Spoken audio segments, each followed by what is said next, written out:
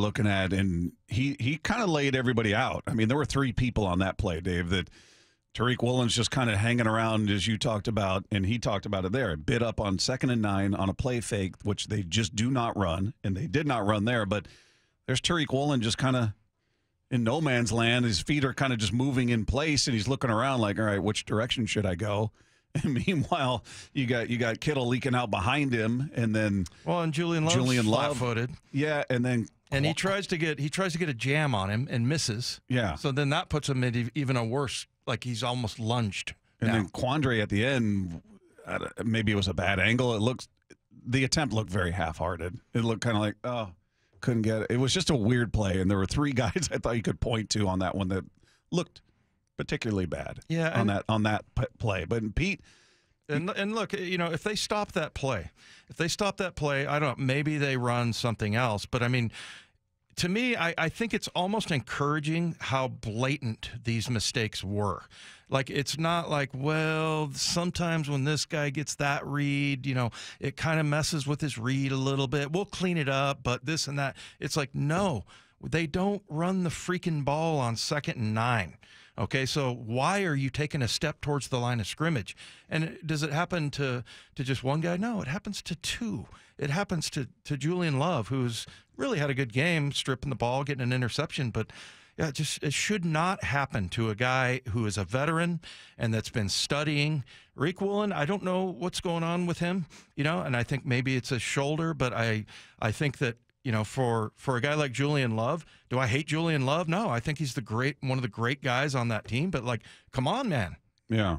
Come on. You can't make that mistake, especially against.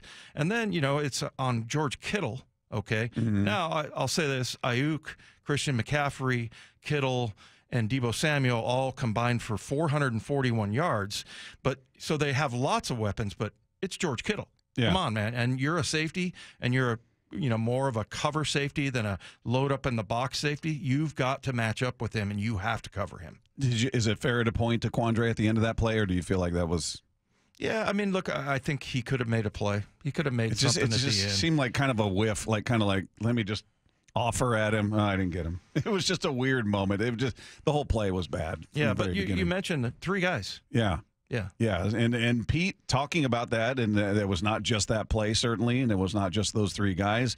Jamal was out there. It was just a collective, and Pete very often doesn't name names, but he did here. It's Deebo coming across on a deep cross right to Jamal. That's something that we've seen and we work on. It's a regular concept, and that never should happen, particularly in 3rd and 13 or 3rd and 11, whatever it was. And then the other one is on the right side when Kittle gets behind us on that. We saw that happen last year, and we corrected all of that through our training and our discipline of our footwork, our deep third play by the corner, and he didn't do it right.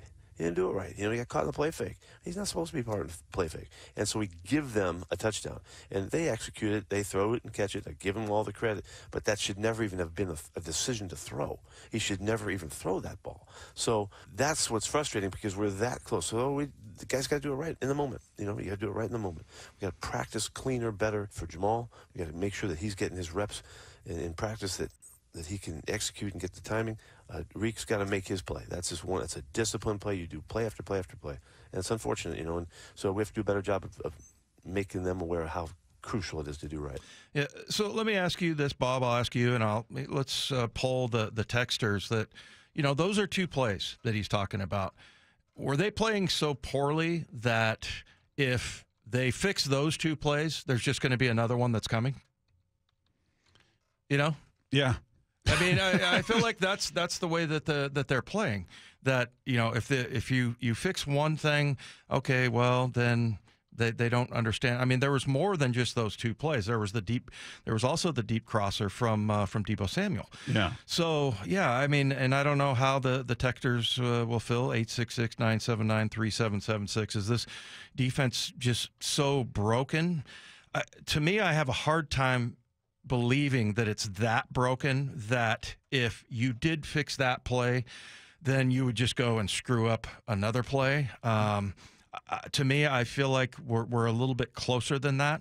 And then the other thing is, and you said this yesterday, well, we've been talking about the defense all year, and you're right. I felt like this was different just because they were so freaking obvious. Yeah. It was so obvious what was wrong. Now, I'll say this. The very first run, the 75-yard run, there's a lot of, you could say almost 5-6 guys. Right? And it wasn't nearly as clear. Like when I was groaning about running under blocks on the one, I don't know, it was like a 20-yard run by McCaffrey. Like that was obvious. Who was at fault? Yeah, that was Derek Taylor gets Darryl Taylor. Yeah. I got it. Darryl Taylor gets turned on the line of scrimmage, and then you got two linebackers, Bobby and Jordan, running underneath blocks, which I don't see Jordan doing hardly ever. Yeah. And so, yeah, that was very obvious. By the way, quickly, we had somebody who texted this in yesterday. Explain what you mean when you say they're running under blocks. Yeah, we talked about that on the radio as well. So, during the broadcast, when I say that a lot, actually, but unfortunately, but if I'm supposed to hit, he's coming towards me, I'm supposed to hit his left shoulder with my left shoulder and control that gap.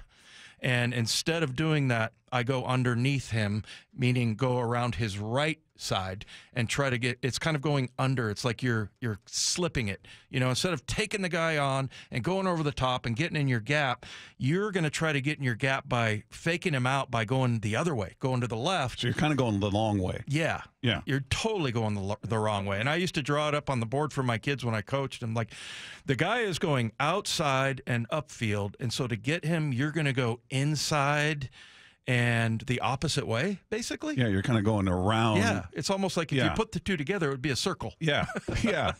So, yeah, I mean, it's just those are the kinds of things that get me going. And I feel like, yeah, that's pretty, like I always tell the story. When I went to Denver, I went under a block, made a tackle in practice. The guy's like, can't do that. And I'm like, I was told that if I make the play, and he's like, all right, you better make the play, or you're going to stand on the sidelines next to me. That's the kind of thing that we need to get back to.